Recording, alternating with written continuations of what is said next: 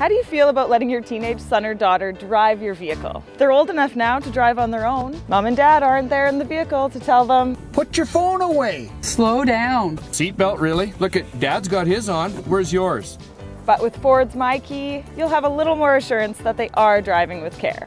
The Ford MyKey allows you to pre-program settings in your vehicle, so there's a few restrictions for the driver using the MyKey, such as how fast the vehicle can go and how loud the speakers can be turned up. So to program, insert the key that you'll use as a MyKey into the ignition.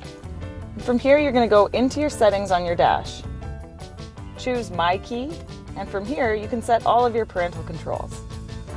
Once the key is set, the driver can't change any of these settings without using the admin key. If you have a push start ignition, there's actually going to be a designated space in the dash or near the steering wheel where the MyKey is placed during programming. Super easy. So a couple cool features of this.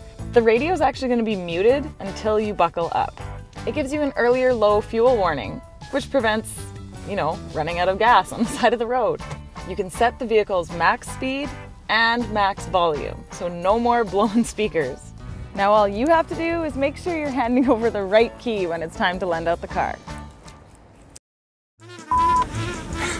Sorry. Sweetheart, can you slow down, please? Why do you have to drive so fast? Your foot is as heavy as your mother's. It's ridiculous. Like, really? Put your phone away. Use your Bluetooth. Get your phone, put it away. This is ridiculous. Drive me to the liquor store. I've had enough.